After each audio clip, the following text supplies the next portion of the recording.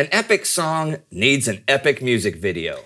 And our epic music video for Uprising is very epic. It's totally epic.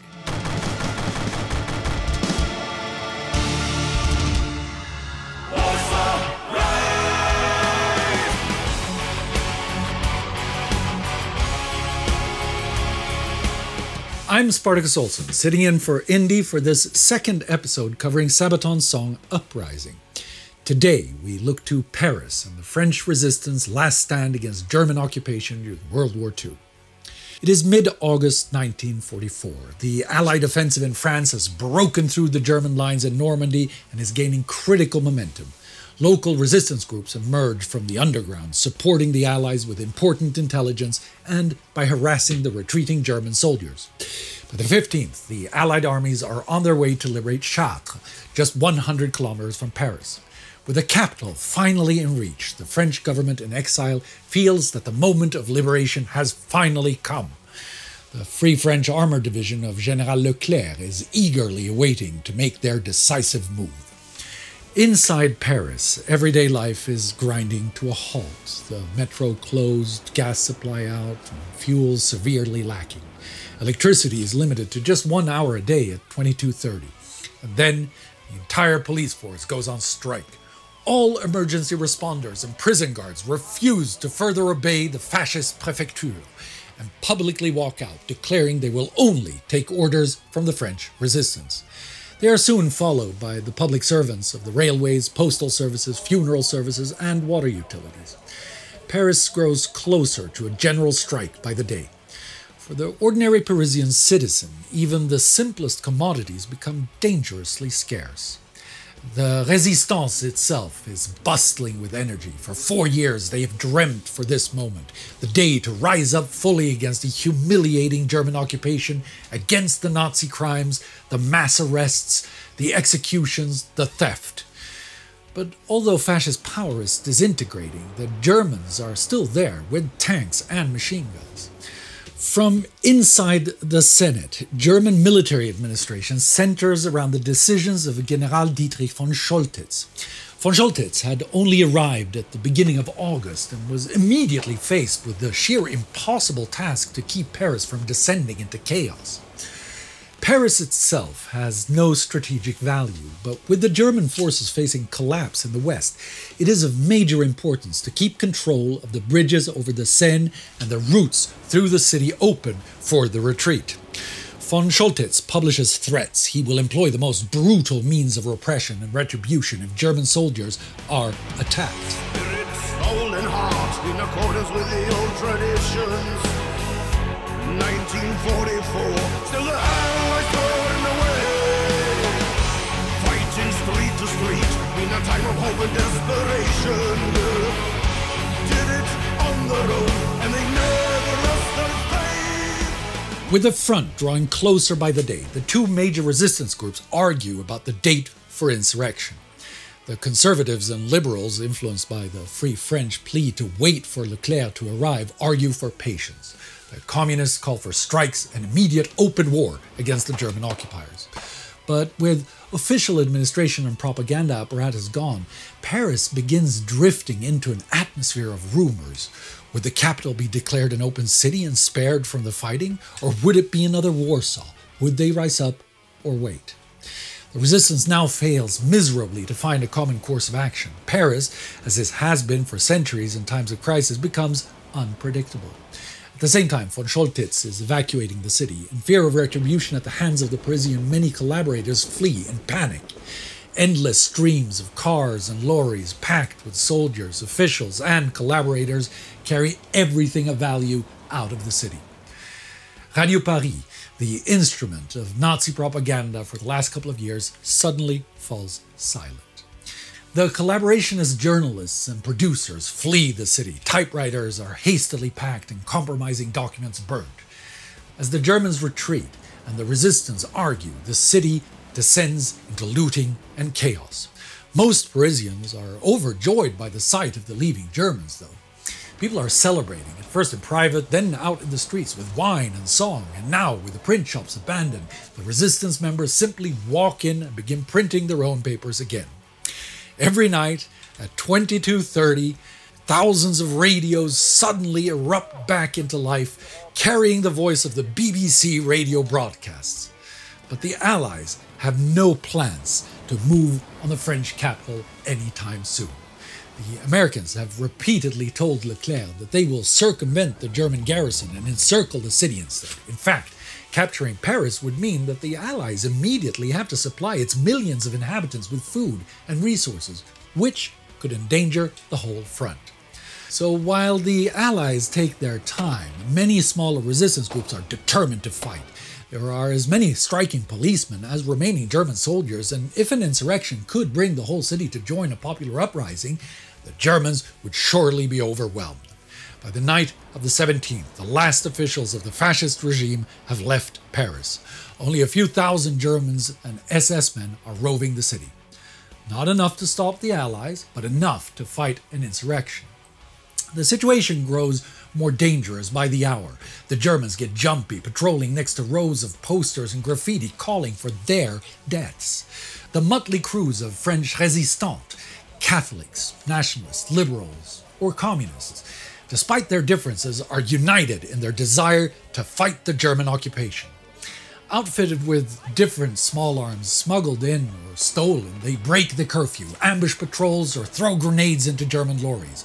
The young resistance fighters see it as a matter of honor that they are liberating their capital on their own.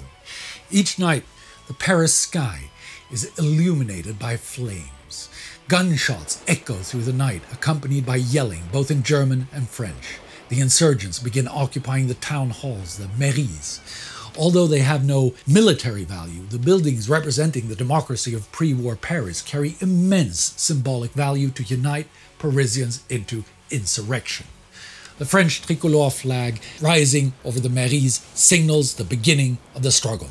People now take to the streets wearing the armbands of the resistance or sing the Marseillaise in support from their balconies.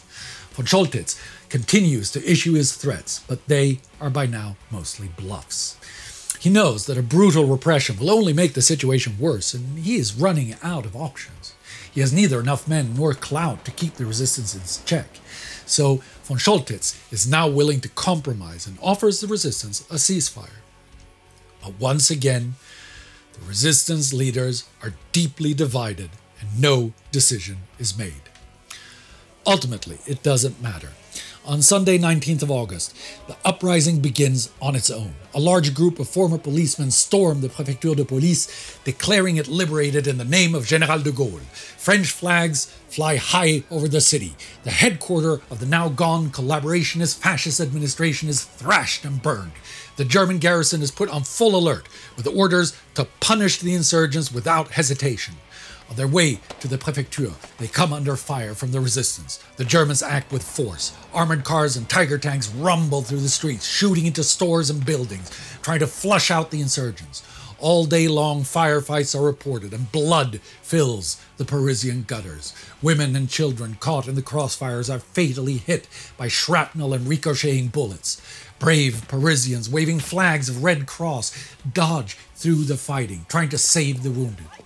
By the end of the day, more than half of the city is in the hands of the resistance. Women, men, and children fight, they would die in side by side. And the blood they shed upon the streets was a sacrifice willingly paid. Warsaw, city at war, voices from underground, whispers of freedom. Off the sides of the actual combat, the uprising develops into a public gathering. Parisians watch and discuss the fighting like spectators at a football game. Women in their best dresses share champagne and cigarettes. Jews rip up their yellow stars and finally, after years of hiding, come out into the open. But not everyone is happy about the insurgency. There is fear of a communist takeover for industrialists, artists, and writers who had prospered during the Germans. There is the real prospect of being seen as traitors and collaborators. Others argue cynically, why fight now when liberation was just around the corner? Is this just a way to redeem ourselves for years of inaction and peaceful coexistence with the Germans? Some join the insurgents to unleash their anger and frustration. Women, accused of collaborating, are dragged through the streets, their heads shaven and marked with a swastika. Captured German soldiers are humiliated and beaten by the crowd. Some are shot without a trial. The SS retort with equal brutality. Everyone who seems suspicious is simply fired upon. German tanks shoot buildings to pieces in reprisals, while the resistance answer with Molotov cocktails from the windows. News of the uprising soon spreads outside the city. It makes de Gaulle and Leclerc even more anxious to reach the capital as quickly as possible. As the leader of the Free French, de Gaulle is finally about to set his foot once again on French soil. Leclerc orders a few of his men to ignore the American orders and instead make their way to the front. If the Americans suddenly choose to enter Paris, the French have to be there. The week of August 21st begins with the renewal of the fighting.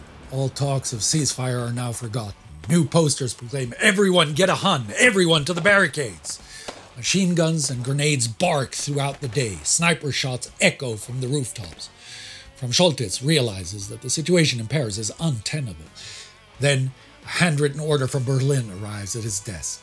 In it, Hitler declares that Paris was not to be given up.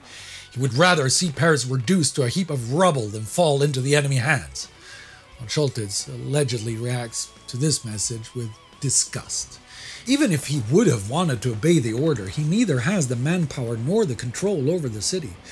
He cynically remarks that he could always topple the Eiffel Tower in order to block the Allied advance. Nonetheless, rumors of a German destruction of the city is causing panic, and the myth of the mined city with a detonator in von Scholtitz's office spreads. After lengthy discussions, the US Army finally declares that it will cautiously advance on Paris. If the German resistance is as weak as the French spies make it out to be, then the capital might be liberated after all. Excited, Leclerc immediately orders all of his men to move full speed towards Paris. In the evening of the 24th, the Leclerc division finally arrives. People take to the streets yelling, "Vive la France! Vive de Gaulle! Vive les Alliés!"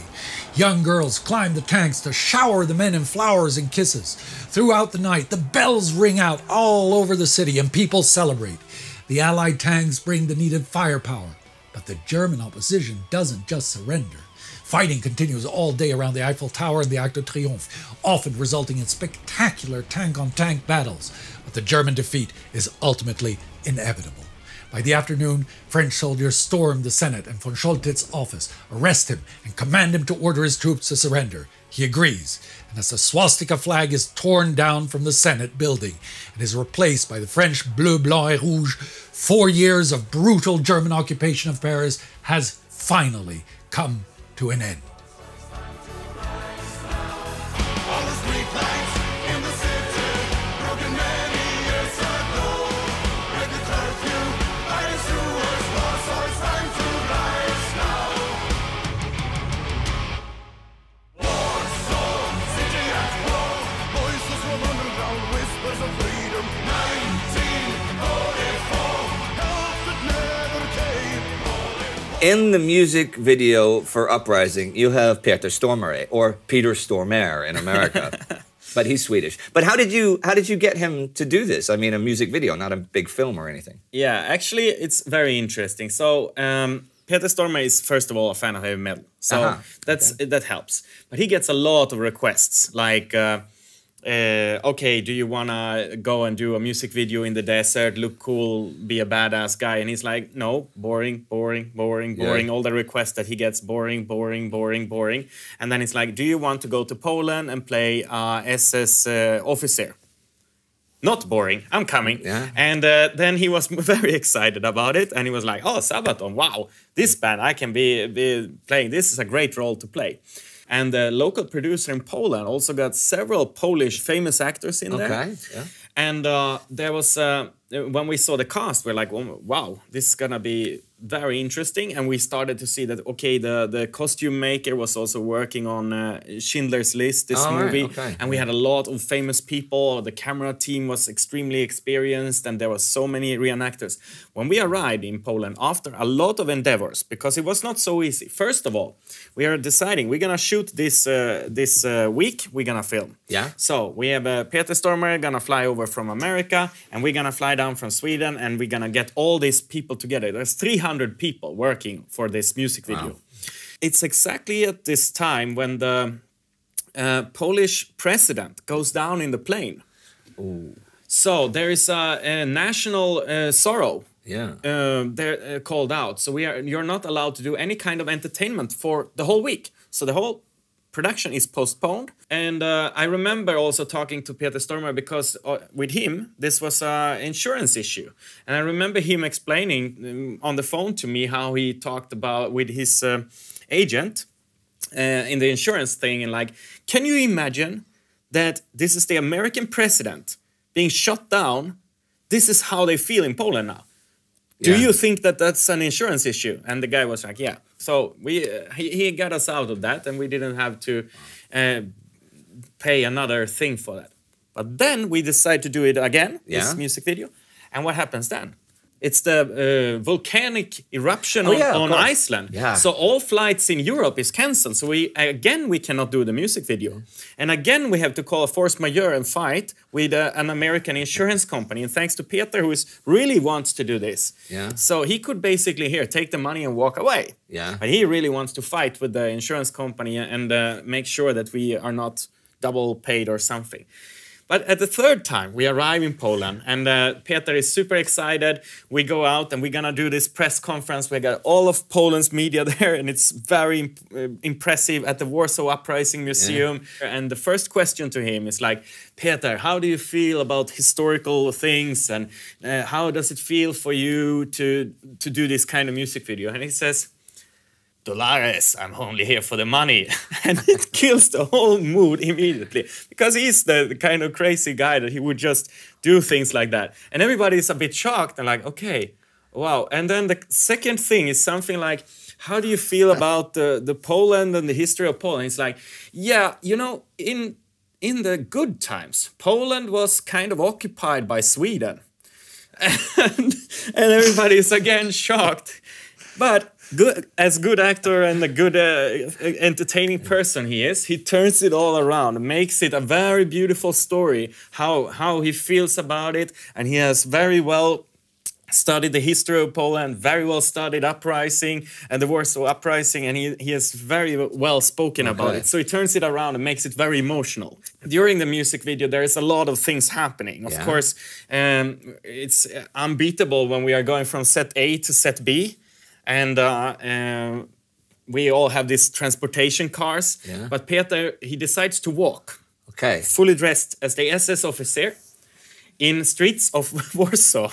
He's unstoppable. Yeah, yeah. And he wanted to do this as part of a promotional thing for the music video, of course, to attract a little attention, and he did. But then, as we were on set, there was also these other super emotional things that happened. For example, there is in Warsaw, there's a little kid with a helmet like this. Yeah. And he stands as a statue representing that during the Warsaw Uprising, there was a lot of kids fighting for the resistance and bringing messages and stuff. Sure. And we wanted to capture that in the music video. And inside of the music video was a little kid running around. And everybody thinks he's so cute in the uniform. And a lot of people take pictures with him. And then an old man walks into the set. And he looks at the kid and he's like, that's me. Wow. And everybody gets silent on the set and understands that he recognized how he would look like at that time. So the whole set got silent, and it was like one of those, let's take a break now and take a deep breath, because what just happened. So that was a very emotional thing. And the emotional launch of the music video, which was actually aired on Polish television on the day of the uprising. Okay. A sponsor went in, and without benefit for their own cause, without presenting their own brand or anything, they just paid to have the full music video. So they bought commercial space to have the message of this on the Warsaw Uprising Day. Cool. And that's how the music video was launched. Well, and of course, I know a lot of people are going to go over and watch the video now. Many who've seen it before, probably everybody's seen it before, but you might look at it in a little bit of a different way after the stories that you've heard today and in part one, and the stories that you've heard from Per about the video. Well, that is it for today, yeah? Yeah. But we'll see you next time here on the Sabaton History Channel. Underground whispers of freedom. Rise up and hear the call. History calling to you.